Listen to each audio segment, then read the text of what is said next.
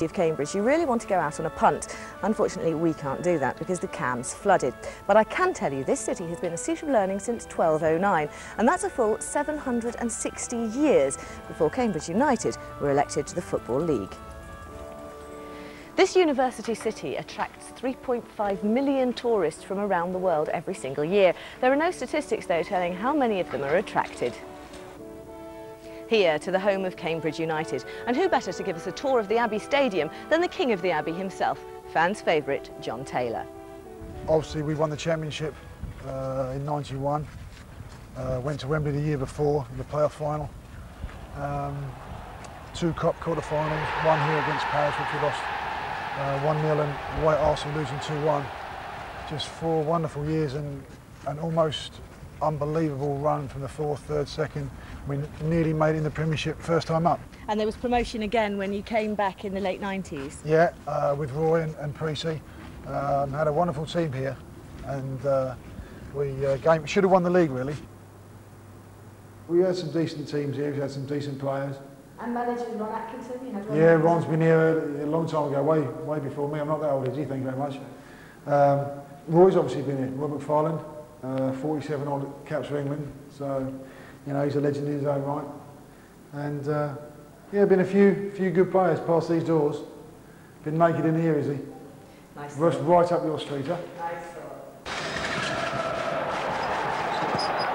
So Cambridge, a city that attracts tourists and students from around the world, and a football club that attracts players from around the world. Time now to meet the manager, who speaks a language all his own. Go! Yes. It's a race to recover lost confidence. Last season, John Beck saved Cambridge from relegation. With 13 points to date this season, a repeat of that achievement looks tough enough, let alone planning for the future. This is a long-term target of building a squad, and we do think it will take 2 to 3 years before we can get a squad that is good enough to do anything. It's whether we're bright enough and hard-working enough to keep on keeping on. If we wanted to put in your mind about the 3 in midfield. He's a man with the mission statement, the 21st century's take 2 of the John Beck of the 90s when he led Cambridge into the spotlight. We were doing gimmicky things like cold showers, and it was great for the press, great for the media, and it highlighted this little football club into almost stardom. Can you do that again? Well, I have to say we can, but I think it's going to be a lot slower this time.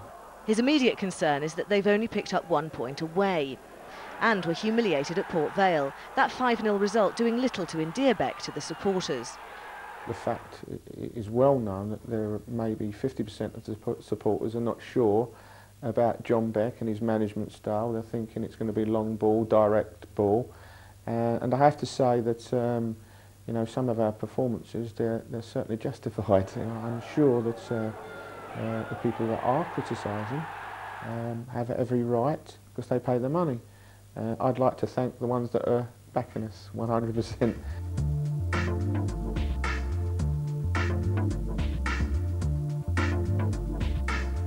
Midweek, Cambridge had the chance to improve their points tally, playing away against Swindon.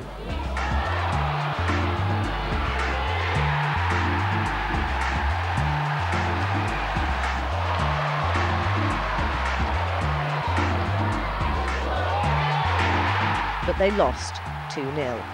It's the hardest pill to swallow when you've played relatively well and had maybe 3 or 4 of the best chances in the game and not convert them and come away with nothing. It's a sort of bitter pill for the players to swallow and certainly supporters. And for you? And well, obviously me, because I'm a true supporter of Cambridge United as well. I support him 100%, but I think he's got a long way to go to get it right. Do you think John Beck can sort it out? No, so afraid not. It looks very grim for us, but things might brighten up before Christmas. If it goes on like this, and the points ratio is the same as the season goes on, well, we get towards Christmas, and in most clubs, in most situations, you would think the manager's in some trouble. There is no such thing as success and failure. It is just about learning and feedback. And if we continue just to learn over each success and failure hurdle, we will be ultimately successful. But I think it will have to be patient, and supporters will have to be patient, and the board of directors will have to be patient for us to ultimately get that success that we know we will get. So John Beck has some way to go to retain the confidence of Cambridge United supporters. Later in the programme we'll be... Welcome back to Football Second, the roving football programme that takes you to every ground in Division 2. This week's Theatre of Dreams is the Abbey Stadium, though some supporters say they feel those dreams are turning into nightmares.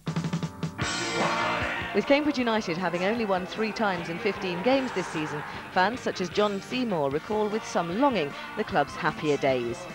Well, this is where I first stood in 1974 when I first came to the Abbey Stadium. That was the time when Big Ron Atkinson was in charge of the team, and boy, what a side they was. We had tremendous players there, Brendan Batson, Steve Fallon, Steve Spriggs, you name it. Legends at this club, all of them. 1991, it's the FA Cup 5th round. Cambridge United versus Sheffield Wednesday. And to many people's surprise, Cambridge United are already 3 goals to the good.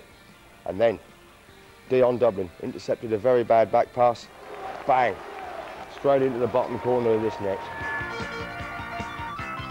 1999, and Cambridge United have already surpassed a lot of people's expectations by knocking out Watford in the first round of the Worthington Cup.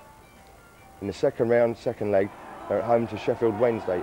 Alex Russell floated in a superb free kick to which Trevor Benjamin met with a full meet, and it was a tremendous goal, and this place absolutely erupted. It seems, though, that the club's glory days are a fast-fading memory. I've missed 2 games in the last 10 seasons. And that's it, home and away? That's home and away, yes.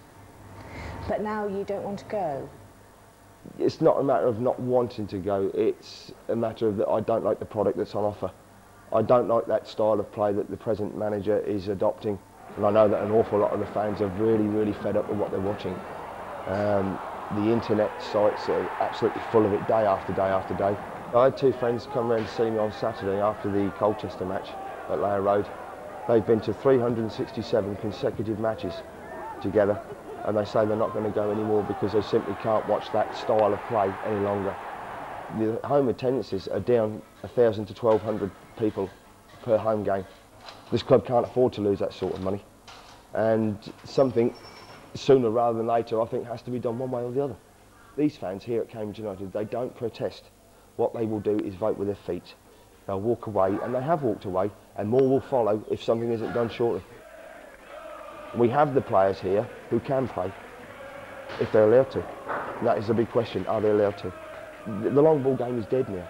Nobody plays it. Even Wimbledon, the major exponents of the long ball, they don't play it anymore. They play football, and that is the way forward. And with the club hovering around the relegation zone, John feels the manager needs results, and fast. Without wins, you're fired, aren't you? You're sacked. It's simple. That is what's going to happen here. The big question is, the fans are asking, can we hold on till Christmas? I don't think so, because I think we'll be too far adrift to do anything by Christmas. I don't think we can afford to give them 23, 24 games. So something's got to happen sooner rather than later. Either him to change his tactics or the club to change their manager? Absolutely, either way. I think if Mr Beck doesn't change the tactics and start playing open, attractive football that the players want to play, then he will lose his job, I've got no doubt about that. So that's the view of one of the Cambridge supporters. This is a roadshow for Cambridge Fans United. They're trying to raise money for the redevelopment of the stadium. And while I try to recruit some more members for this very fine organisation, it's time to look back at some more of the action